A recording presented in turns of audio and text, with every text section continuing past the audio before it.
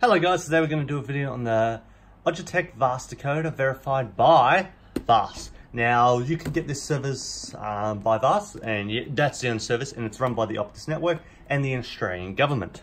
Now to set this up, all you have to do is basically activate your SIM card. Now you'll get a SIM card with any VAS box you buy, because all of them are VAS. From there you'll have quite a lot of menus to go to. Now you can register as a traveler, you can register as just for your home address. Now you can do this for your home address if your antenna doesn't pick up any of the free view channels, or it picks them up but they're pixelated and they cut out all the time. You'll be able to get the VAS service, which is great. And you get up to 120 channels, and most of them, if you're picking Queensland, they'll all be Queensland, and for ABC and SBS, they'll all be Australian wide, which is pretty cool too. So, and you've got a quick menu you can read through and all that, as well as you can record on this. This is the PVR ready, so you can plug in a hard drive and start recording. You can plug into up to 2 terabytes, I'm pretty sure, so that's pretty good. You can record all your favorite shows on the VAS service. Now, so when you've activated it, you'll see the SIM card pops out right here. Now to get the SIM card number, or smart card number, just pull it out and look at the back and have a look at that number. So we'll just peel the plastic off here. That comes off by the side. And basically at the front of the box, we don't really have much here. We've got, I'm pretty sure that means change channels. And you've got an on button. You've got nothing else. You've got your SIM card slot. Here you've got your LNB in, so you plug an LNB here. You can plug in like an IR blaster, and I'll show you what that is. You can plug in your internet, and that's for so you can get updates. You can plug in your USB, which is V5, HDMI. You can plug in your audio, and you can plug in your AV cables, and you've got your power.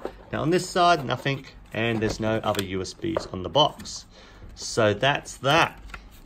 So we'll put that aside. Now we'll see what else is in the box. So we'll look at the first thing. So you get a HDMI here, which one is pink and one is a black end. Also you got your AV cables. And this is what I was talking about, the IR blaster right here. Now I did put something on here because I broke it by accident. So I had to put some glue there. So I did pull this out because I made a video before making this one, and I recorded it. But I had this massive pink line through the whole video, and it wasn't, I couldn't upload that because the quality was really bad. You got your power cable right here. Now, when you have it on, this will turn blue. When you got it off, it's red. Now, if you're in your caravan, you've got this to plug into your cigarette port, so you can watch it while you're in your caravan. Now, I did drop some batteries. Let's just find those. Okay, maybe I'm gonna drop one.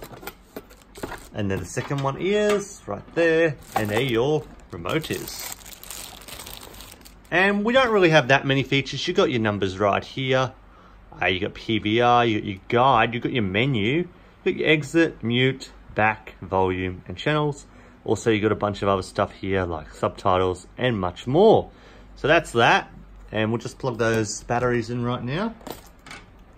And then we'll just show you where all the ports go, and then we'll plug it into the TV and see what we have to do over there. Now, I haven't set it up over on the TV yet, so I'm not sure what to expect. I'm assuming you would just have to pick your region or something. We'll just see. I haven't actually set one of these boxes up ever before, so it's going to be a bit new for me, and hopefully it's pretty straightforward. So the first thing what we will do is, this does have an IR blaster. You can plug this one in, but the IR blaster isn't as good, I heard. So what we want to do here is we want to plug in that little adapter, which is here.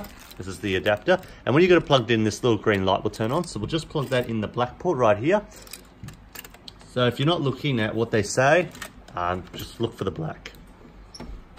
Now this doesn't plug in very far. So we'll just get that in there. It's a bit fiddly.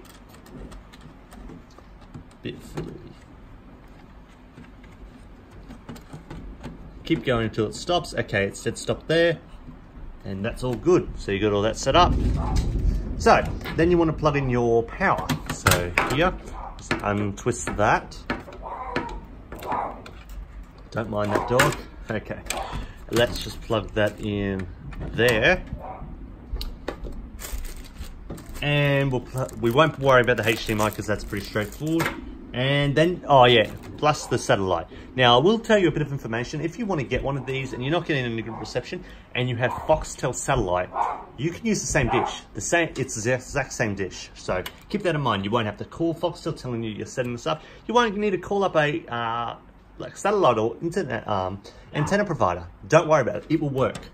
Now, if all the channels aren't popping up at the same time, like your channel 9, 7, and all your other local channels, wait 2 hours, leave the box on. You can turn your TV off, wait 2 hours, and they will pop up, okay? So they will pop up. The first channels you will get access that come up immediately is your ABC Global and your SBS Global across. And pretty much we're set up here, and there's not much here we can do. So now let's head over to the telly and see what we can do over there. Okay guys, I've just booted up the box and we're just waiting for it to start up. So it shouldn't take too long. I'm guessing maybe 2 to 3 minutes while it boots up. And yeah, and then we can set the resolution, I'm pretty sure. We'll see what options. I'm hoping some pretty advanced options are going to come on this box, because this is a 2018 box, so let's see what it can do. Okay, I'm assuming it's going to start up now. Okay, that's the brand. Even though it's Altech. Okay, yeah, we're on the setup now. Okay, I was right about the resolution page.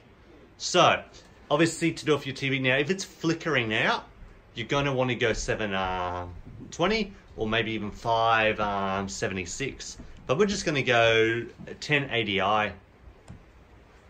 Just like that. Okay, time zone. Now this is depending on where you live, and so if you live in New South Wales, do that one. Now it's weird how they don't have Victoria up with that as well, because they run on the same time zone. So we'll just go Queensland, and because I don't have a hard drive, we're not going to worry about that. And then we want to hit OK to tune in all the channels. So that tells you the signal and the quality. Now, the signal is 50%. And as you see, we've got 123 TV and 109 radio. That's quite a lot of radio stations. So we'll just wait for that. And my SIM card's, my smart card's already activated. I don't know why I call it a SIM card. Probably because when Foxtel had it, I used to call it a SIM card. But yeah, it is technically a smart card.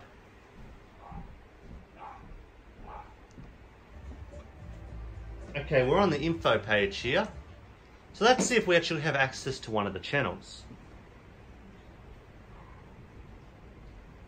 Okay, yeah, we have access. Let's just go back.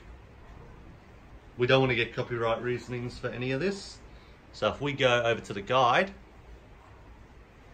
we can have a look at all the channels we got. And as you see, we've got quite a lot of local channels. We've got, so MBN, if you're wondering what that is Channel 9 based in Gold Coast and Newcastle. So you get those local channels. Now this is Queensland speaking. I can have a look at all the channel lineup in different states if you want me to. Let me know. I just have to change my smart card region, which isn't very hard to do. You're allowed to do it up to 14 days, but then you have to change it back, unless you're a traveller and you can leave it there permanently until 6 months. Okay, so as you see, we've got a lot of channels here. We've got Gem, we've got 7.2, North. Now most of these are Cairns, so if you guys know where Cairns is, most of these are Cairns, and sometimes even it ventures over to the Northern Territory, over to Darwin there. Because I know the 7 is Darwin. I looked that one up and I had a test with that a little while ago. And basically this is all the channels right there. So now we're going to head over to the radio and see what we get over there. So you want to just get back out of that. To get the radio, so hopefully you can see it, you just want to hit the TV and then the /music. When you've hit that, I'll just point it at the telly, and these are all the radio stations. Now we can open a guide. We'll just open the guide. Okay, these are all your radio stations. Now you do have a lot of SBS and ABC, but you can skip through those. See, now you got all these other ones like Triple J and stuff like that. and you've got a lot of channels. There's over 109 channels here, which that's amazing amount of channels. Right there. Okay, now we're going to have a look at some of the settings just to navigate you and help you guys set your box up.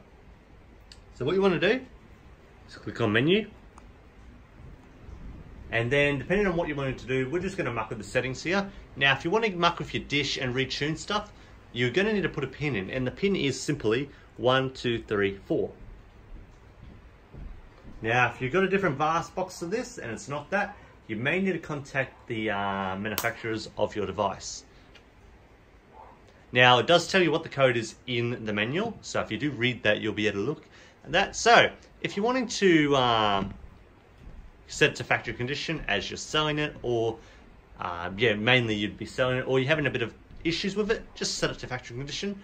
Also you can muck with like the LAN connection and stuff like that, dish, and you can retune some channels. Also you can check out the video and recording, so if we go over to the video, you can muck with the resolution there. You can change the screen, so instead of having it 16.9, you can have it it's 4.3. I wasn't sure what that was. Also you can change the audio, so I'd recommend you do that. Go into the HDMI audio and go Adobe Digital. Even though it's, yep. And you can muck with the time zone if you're moving areas, and that's basically everything there. You can go to parent control as well. You can change a few things over there, and you can go to your system, and this allows you to update. So obviously there's no update available. You'll only be able to update if you have an internet connection in, so you can plug a LAN connection there. Updates normally only come a few times, so don't always come. You can reboot, you can check out the software agreement, which we're not going to read all that. Okay. And that's everything there. With the setting, we'll see what else we can muck with. You got your TV guide, and that just basically opens the TV guide like normal, which we're going to back out of that. We'll get back into that. And you can check out recordings, as you see, nothing there. Schedules, nothing there. Plus I am going to need a hard drive to do that, so we can't do that, and we can't access that either. So that's basically everything right there. It's very simple, very great. Yeah, so if you've got no reception in your area, this is a great way to do it. In my opinion, it's better than free-to-air. You get a lot more channels, you get a lot more local channels, which is amazing. And yeah, so tell me what you think about the video. If you like it, give it a thumbs up, subscribe for more. Catch you guys next time.